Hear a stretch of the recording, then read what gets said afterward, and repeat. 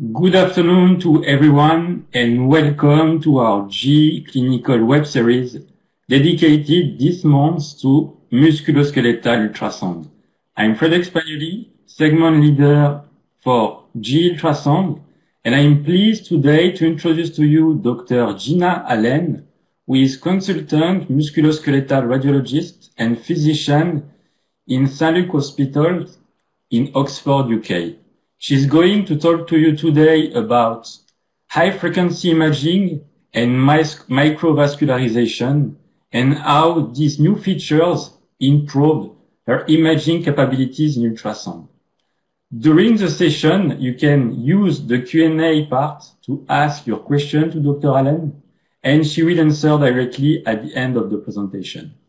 Now, I wish you a nice webinar, and I'll hand over to Dr. Allen. Thank you and enjoy the session. Thank you, Fred. So welcome everyone. This afternoon I'm going to show you my experiences of GE's latest technology. So for those of you who don't know me, I'm a little different in the sense that I'm qualified in 4 specialties.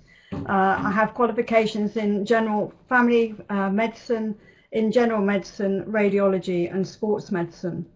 And I use imaging very much as a diagnostic help to supporting my patients at St. Luke's Radiology. I also work in other areas, and I support medical students at the University of Oxford. I've written over 60 publications, most of which are on musculoskeletal ultrasound, and I act as MSK editor of a number of journals. So what is St. Luke's Radiology? Well, we are an independent musculoskeletal clinical radiology practice. We use MSK ultrasound for problem solving and guiding injections, and we like to think that we offer the best quality of imaging for our patients. So we're always seeking to update our imaging and also look at the latest technology. We use ultrasound and MRI and CT for guided injections of the spine, and we use ultrasound for all our tendon and joint injections. We offer up-to-date techniques such as hyaluronic acid injections, PRP, high volume tendon stripping and dry needling. We've been collaborating with GE for many years, and last year we had the privilege of looking at the new products for its ME1 and ME2 evaluation. We've seen the development and growth of this system, and we've been able to input and see feedback from our input. We were due to see the system with the new L624D probe at the ECR in March, but sadly because of the coronavirus pandemic that wasn't possible. And so we decided that we'd take delivery of the new machine on Good Friday in April, and we were able to look at it until June the 1st.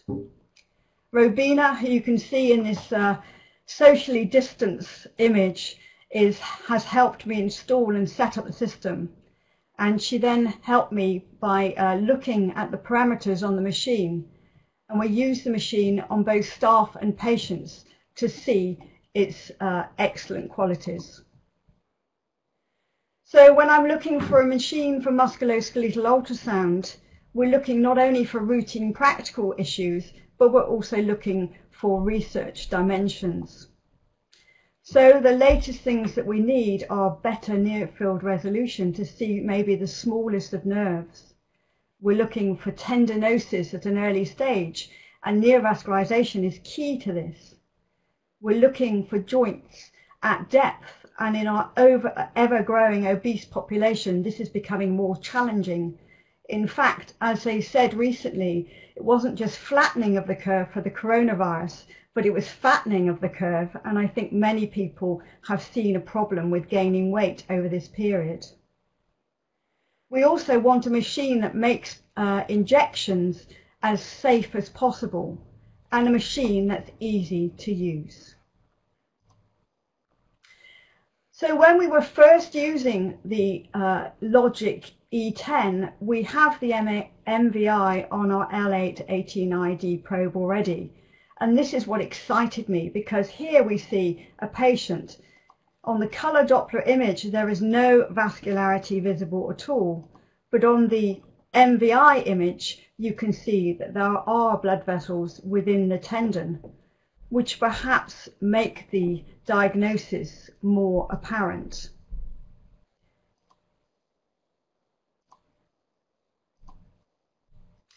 This image is dear to my heart because this is my Achilles tendon when I was having problems.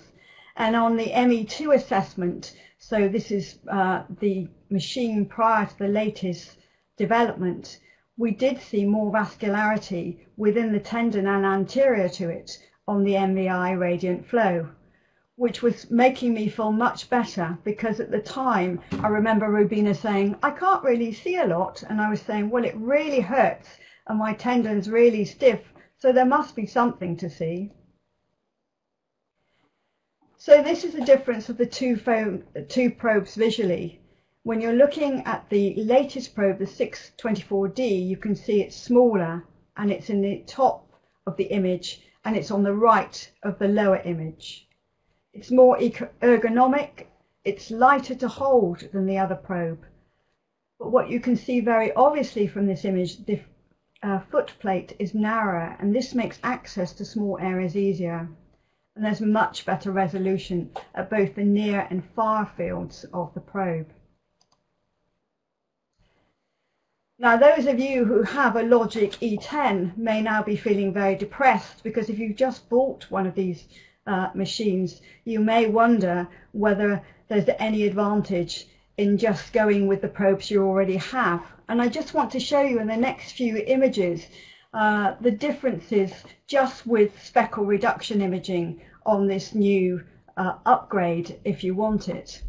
So normally we don't really look at images in this way. Normally we just use the machine day in, day out. We have one patient after another, and we don't have the time to actually look at the differences when we try different settings. So what we did with our conventional probe, which we have, the L818ID probe, we looked at the new speckle reduction versus the old.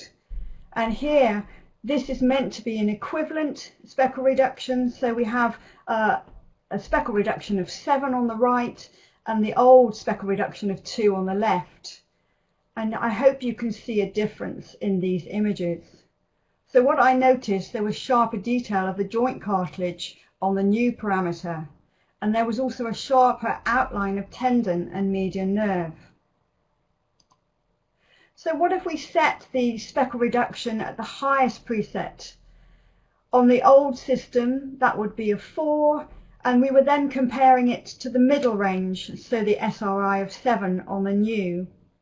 And I think it's really very similar. The image doesn't really show that much difference in the joint cartilage, the tendon, or the median nerve. Then when we look at the highest setting of speckle reduction on both the old settings and the new settings, so now we're calling them 4 and 9, we notice on the 9 the image is almost too smooth, and for me I find this just a little too blurry. I think you lose some detail of the tendon and the median nerve. Overall, I felt that the new SRIs improved my image quality to such a degree that when I started using the probe again after having the latitude of using the better probe, I felt that I was losing some detail on my old settings. So this is the new probe, this L624D, and here we can see the speckle reduction is labelled 1 to 4, which is what it's set on the new upgrade. And you can see a slight difference between the images. What it comes down to with this digital nerve is I think it depends on what you like to look at.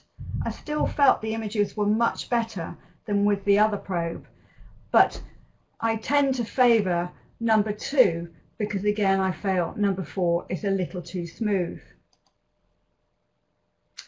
So then when we were looking on the old machine, without the upgrade, we wanted to know what really the differences were between the different Dopplers. And I suspect many of you will know the differences, but I'll just recap what we're looking at. So the conventional Doppler uses flow volume and direction. Wall filters are used to reduce artifact from movement, removing low flow data. And it can detect image vessel size of more than 0.1 millimeters in diameter. Power Doppler sonography displays the strength of the Doppler signal on colour rather than the speed and direction information. It has 3 times the sensitivity of conventional colour Doppler and is often used by rheumatologists in looking for flow in joints. It looks for detection of flow. It has sensitivity, increased sensitivity for direction of flow, and therefore it's particularly useful for these small vessels and for low velocity flow. So what advantage does the microvascular Doppler give you? Well, microvascular imaging is an optimized sub-mode of power Doppler imaging, and it uses continuous whole frame data acquisition of low pulse repetition, combined with GE-coded excitation technology to achieve slow flow sensitivity, giving you higher spatial resolution and fast frame times.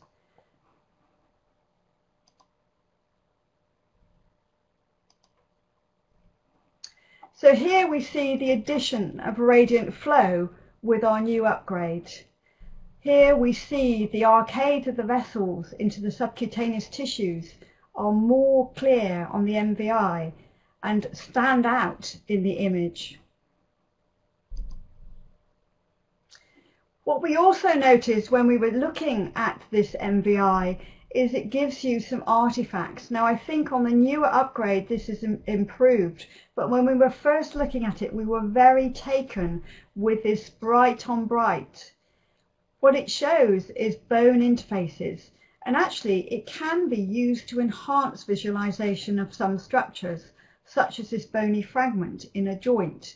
So as long as you know that's what it's about, it can actually be a useful addition. Here we're looking at the superior resolution in all structures of the L624D in Guillaume's canal. And when we were looking with the radiant flow MVI, you could see the superior detail, but also this tiny, tiny vessel, which we confirm with pulse wave. What you'll notice is there is a new colour scheme also on this new machine. So we've gone from grey to purple.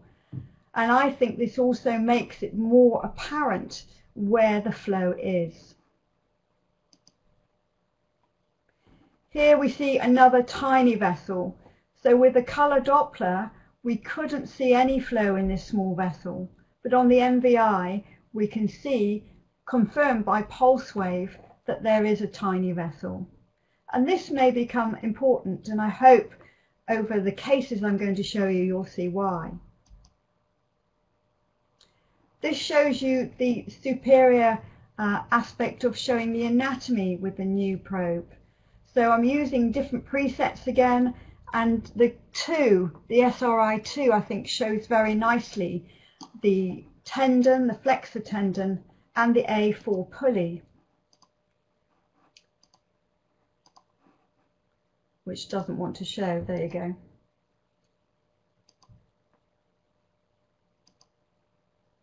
We can also see the A1 pulley transversely here in much more detail than any other probe I've used, and this makes it much more conspicuous. This could enable us to see abnormalities in more detail. Here I'd like you to look at the flexor tendons of the little finger, and what we're seeing on the left hand side of your image is there is an additional flexor tendon. In the literature we know that there are accessory flexor tendons, but I don't think I've ever appreciated such a tendon in so much detail. You can see it as a separate tendon coming all the way down into the finger. This is likely to be a small accessory flexor digitorum profundus. Here we can see superior detail of the superior perineal retinaculum. Here we see the cartilage meniscus that attaches it to the bone. Why is it important? Well, because when you're looking at injuries to this site, you need to be able to tell whether the cartilage has been injured or whether indeed it's just a retinacular injury. Type 1 injuries are the most common, where the retinaculum gets peeled off, and depending on how severe the injury is, depends on whether surgery is needed. We see a lot of ankle injuries in our practice, so this may be invaluable if we can detect more significantly the injury that is involved. So in an ankle sprain, as I said, which is a common diagnosis, we need to identify all the soft tissue injuries. It's good to be able to see the small avulsion fractures because these are often missed on plain radiography. And ultrasound is key to assessing the source of a clicking because we can use dynamic assessment. With my machine, with his L818ID probe, I get adequate detail and I can detect all of these. But does the L624D with radiant flow MVI make things easier? Well, case one I'd like to tell you about is a 20-year-old who slipped and fell while walking 5 years ago.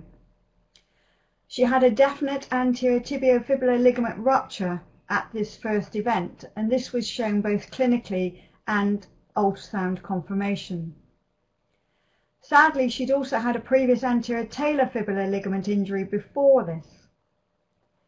The power of physiotherapy proved that she didn't need any surgery and she got back to sport. But she's also always had a feeling of tightness on vigorous exercise. She's a member of our staff, and so we looked at her ankle for the evaluation of this machine rather than to see any specific problem for treatment. So here we see with the new probe there is thickening of the anterior tibiofibular ligament, and there's a small area of hypergenicity which I've arrowed. This may be the result of a previous avulsion fragment, but at this stage 5 years down the line it could also be an area of fibrosis or scarring. Here we see the difference between the two probes, and on the left you can see that there's a little blurring of her thickened anterior talar fibular ligament, which is intact but obviously abnormal from the previous injury. On the right with the new probe you can see much more detail within the ligament, and this may be important if she has a re-injury.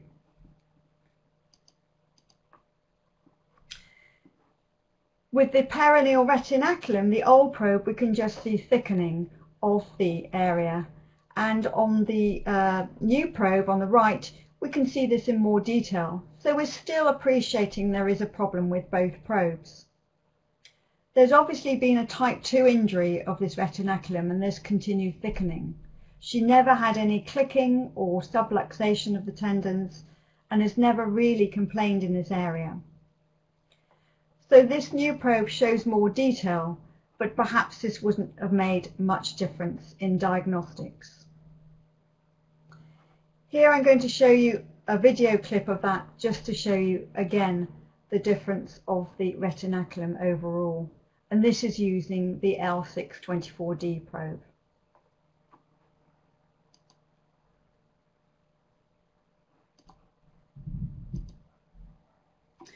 So because she's been a patient as well as a colleague in our practice, we actually have images of the original injury in 2015 when the images were performed on a Logic E9 machine.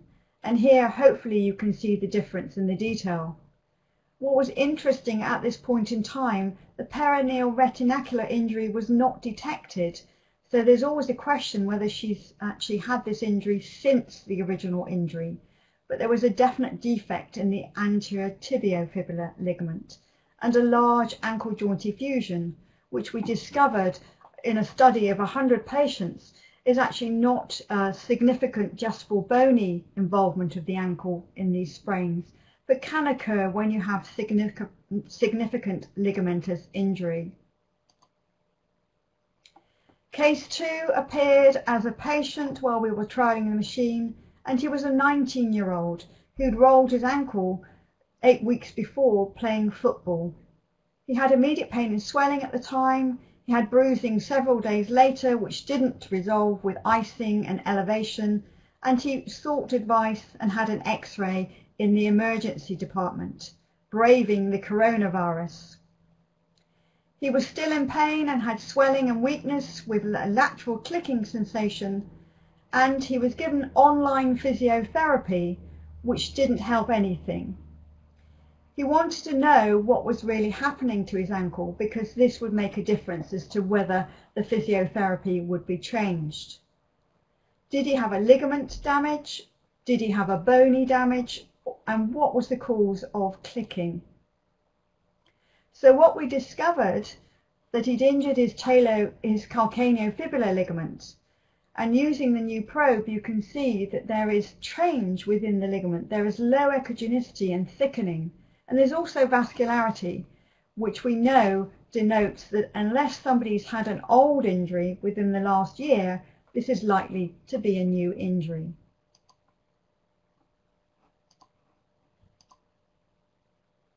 Here we can see he's also torn his anterior talar fibular ligament.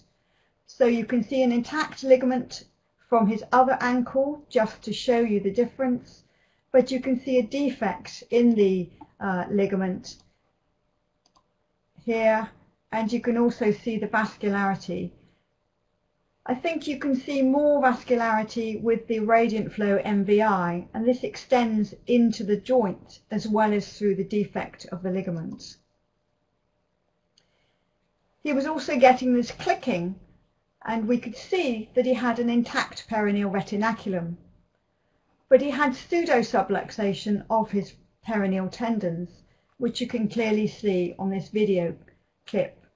So we were able to reassure him that this wasn't a surgical problem and hopefully would resolve with time.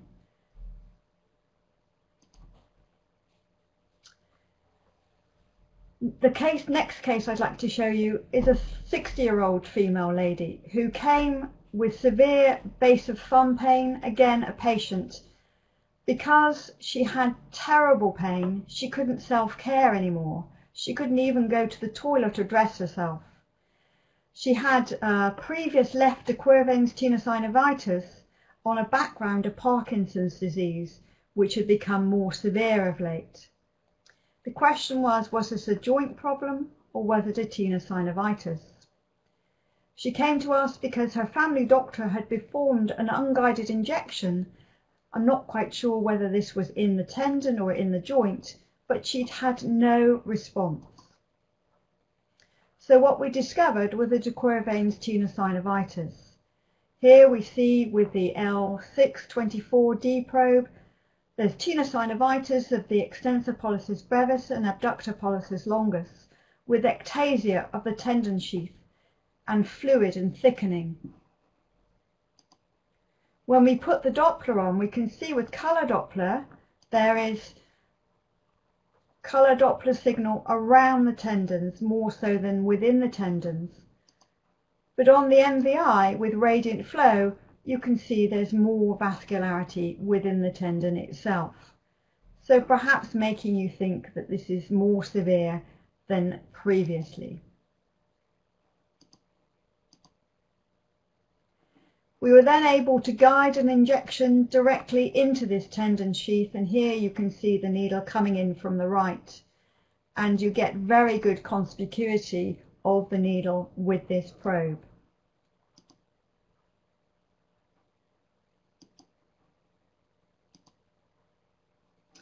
Case 4 was a similar lady, so she was a 59-year-old lady with severe base of right thumb pain. And so the question then was it joint or was it tendon? But she also said at the time of the examination she had tingling in her thumb, index and middle fingers, which was worse at night.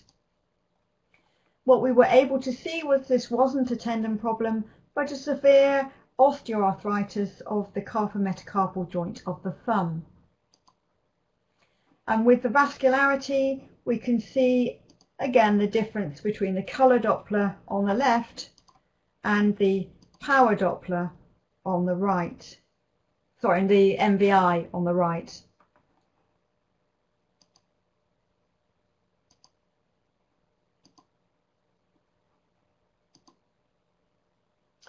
Her median nerve was also looked at because, given the symptoms, we were wondering about carpal tunnel syndrome.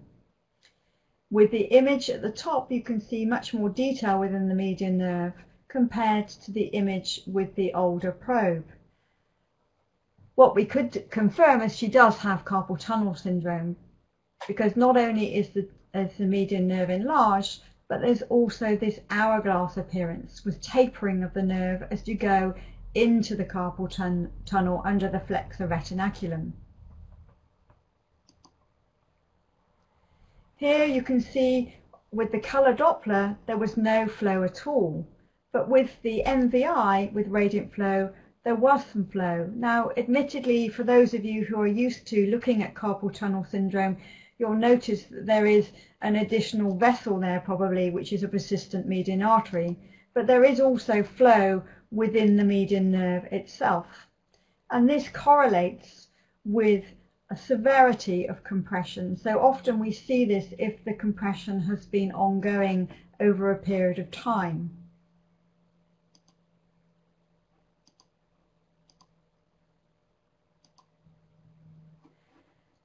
So would our new probe be any better for looking at inflammatory arthritis? So again, during the coronavirus lockdown, many people have not been given this diagnosis because many of our lists have been stopped. But this was a lady who was, one of our patients was had great problems. And so what are the challenges of inflammatory arthritis? Well, what we'd like to think is our new probe would show us earlier joint disease, synovitis, neovascularity within the joint, and give us erosions or show us erosions at an earlier phase.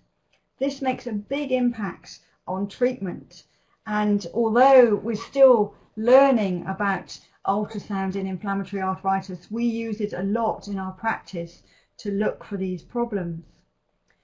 We use our L8-18ID probe and we think it's very good for detecting small joint disease. But what we discovered, and I'll show you with the next case, is perhaps the new probe is even better. So now on to the patient. So this lady is only 38. Her living is a portrait painter, so her hands are very, very important. And over this period of time, she developed pain, swelling and stiffness in both her hands and her feet. And this has been going on now for several months. She developed a swollen right wrist, her dominant hand, and she's developed 2 lumps, one on the index finger of her right hand and one on the little finger of her left hand. She did a Zoom consultation with a rheumatologist privately because she was so concerned, and she was asked to get an ultrasound of her joints, and that's how she contacted us. So the question is, were these lumps soft tissue or bone, and was this indeed an inflammatory arthropathy, a new diagnosis? So here on the left we can see the image that we would have had with our old probe, and what we're seeing here is just a small area of high echogenicity within the joint. So for me, I wouldn't have been able to say whether this was anything other than perhaps a small loose body or a bit of fibrin debris. I wouldn't have been able to give her diagnosis. On the right, however, you can see that there is a spicule of bone extending from the bone into the joint cavity, and there's also vascularity around it. So this makes it an erosion rather than a small entity within the joint. This was also confirmed with the MVI. So the MVI on the old probe showed us peripheral vascularity, but on the new probe we were able to see that there was vascularity extending into the joint and up into the erosion.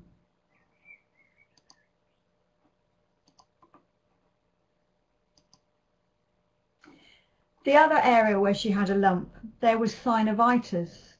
There was some vascularity, but not as florid, and perhaps an early erosion. So this is the image with the new probe only, but I hope you can see that the cortex of the bone is slightly irregular. All in all, both of these lumps were actually joint-based and not soft tissue. So this made a big difference to her diagnosis. The other lump on the back of her wrist turned out to be a ganglion, so that was a little reassuring that it wasn't more synovitis. And this again was something we put forward to the rheumatologist. We also did x-rays of both hands, and these were completely normal.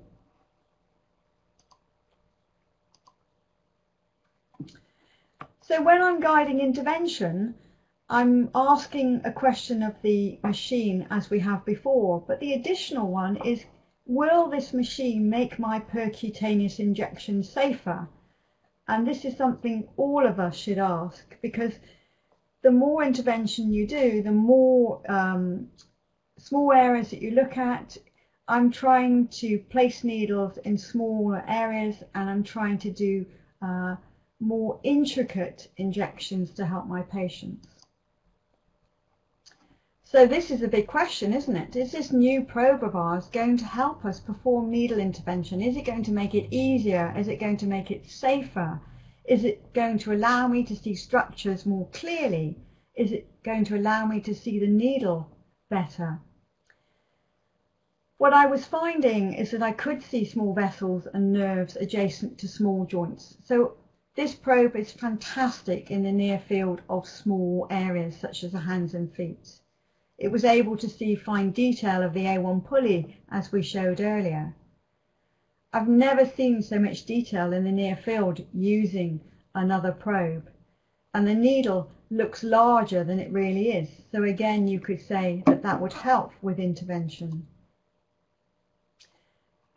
My next case is a patient with an arthritic ankle joint. And normally I would use a larger probe. I wouldn't necessarily use a small footprint probe in order to assess the ankle. But I just thought I'd look and see whether it improves matters. And here we can see the anatomy in so much detail. What I hadn't appreciated is how many vessels were going to be in my way when I did the ankle injection. You can see the needle approaching the ankle joint at the top. It's coming in transversely, and here you can see the fluid within the ankle joint that I've injected.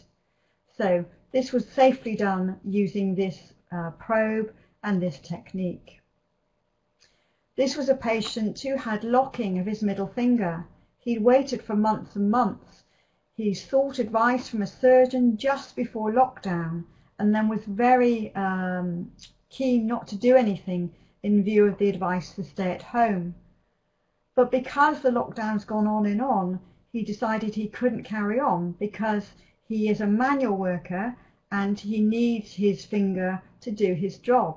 And he was hoping once the lockdown had been lifted, he would be back and fully functioning to do his job. So he contacted us. On the left-hand image, we can see this is with the L889 probe, and the flexor tendon now sadly looks a little blurry. We can see that there is some hold up. It's not running as smoothly as it should do.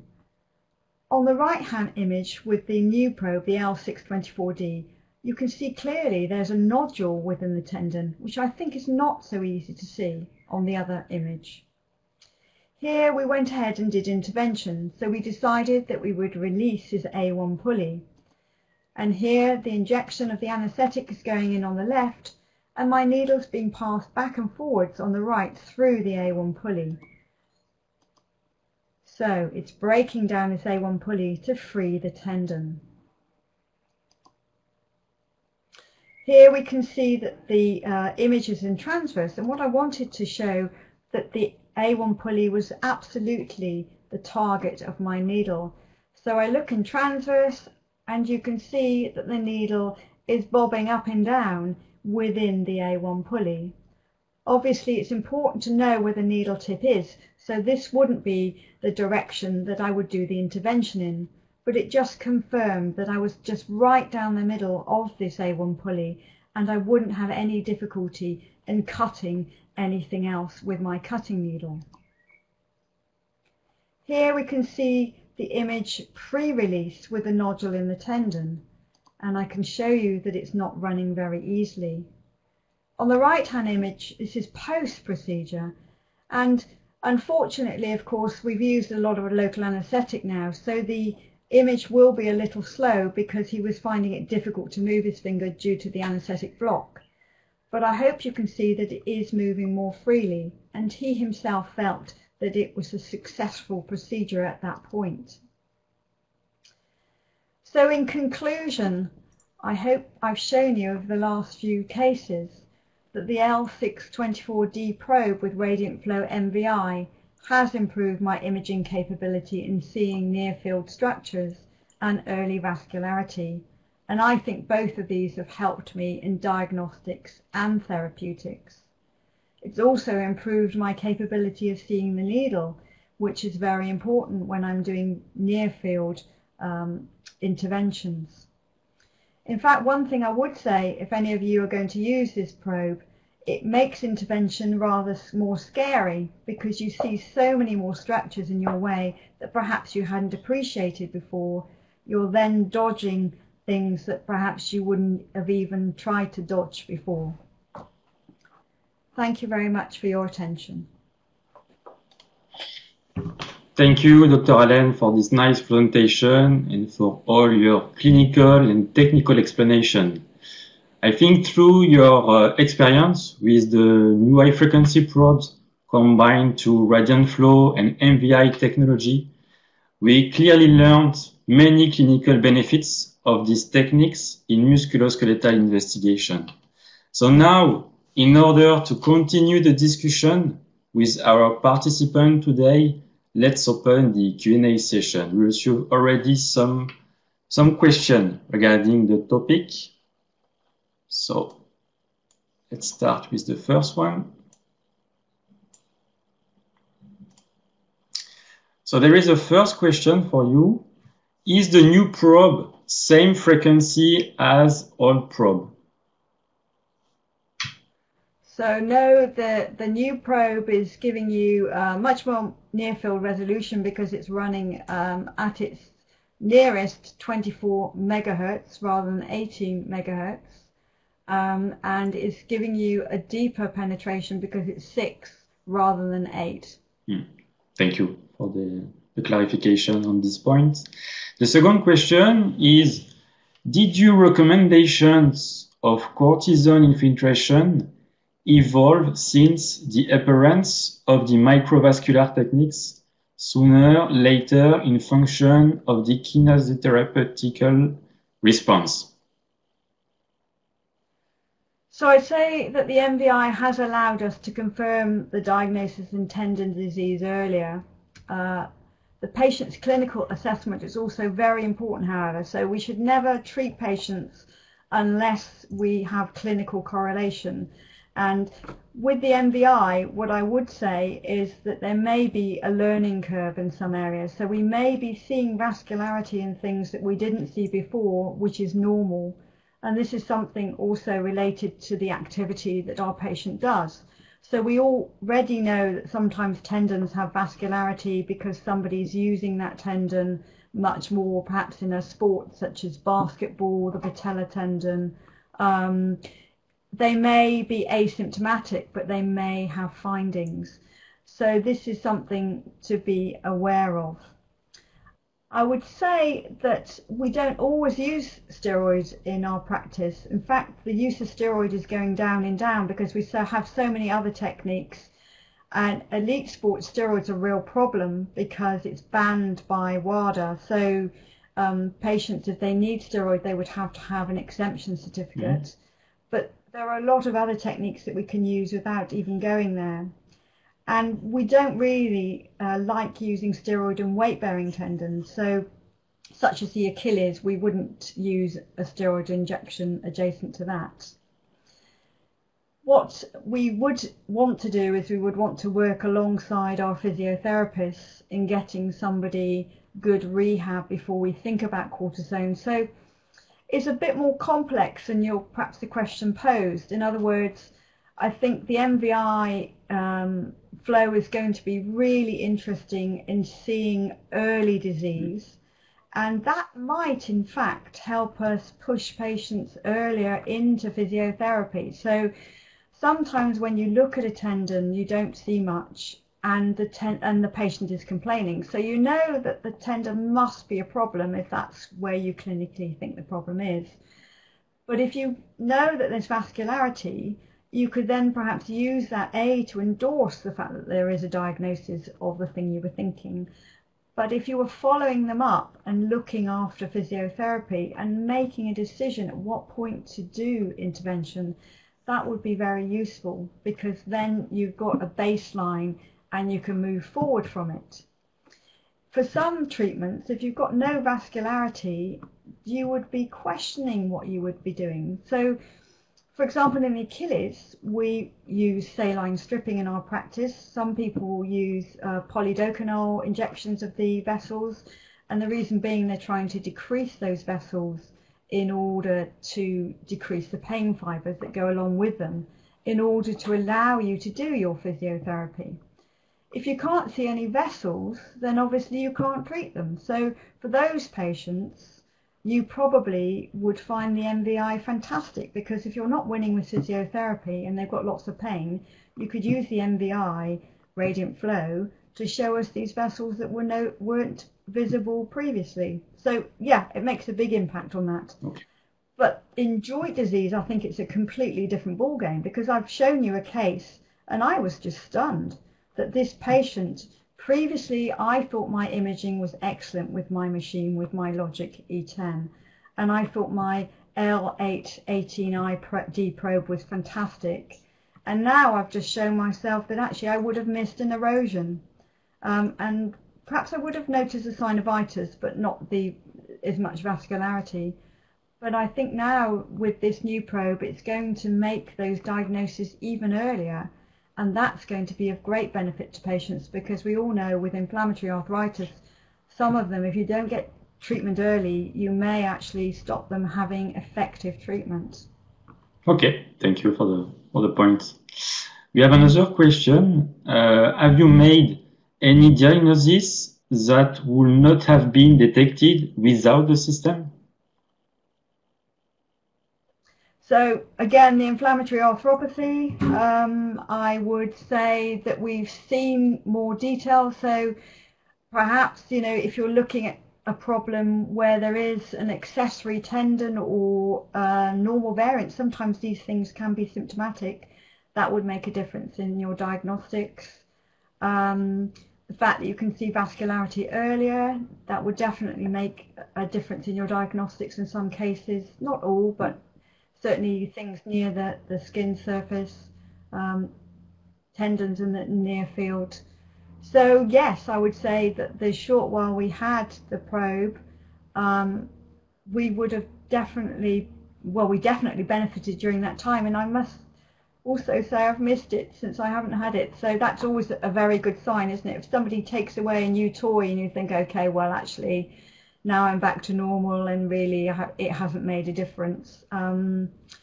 It has made a difference. So yes, it has made a difference in my practice. Okay. Next question is about patient management. How is the technique affecting your management of patients with MSK disorders? So a little the same, but I suppose that means using the vascularity, using the MVI with radiant flow, using the new probe. I would add in beyond that also the new parameters. So what I'm looking forward to, if we get the upgrade, is I'm looking forward to seeing the impact on the other things that I mentioned. So will it mean that we can see more at depth, for example, with the other probes? Will it mean that we're seeing more overall, so not just near field with another new probe, but making a difference with the machine we've already got, the probes we've already got? And from my small experience over 6 weeks, I think again, yes, because we look back and we do a lot of shoulder scanning, which I haven't shown you because we do that with the ML probe that we have. And because we can see ML 512, isn't it? So we're doing scanning at a different depth. And the imaging that I was doing with the new presets were definitely clearer and were better diagnostically. Now, only time would tell, and you'd have to do assessments between the two parameters to know whether it made a big difference. But surely, if you think you're seeing things better, that's got to be a good thing. For any diagnostician, seeing better is better for the patient. Okay.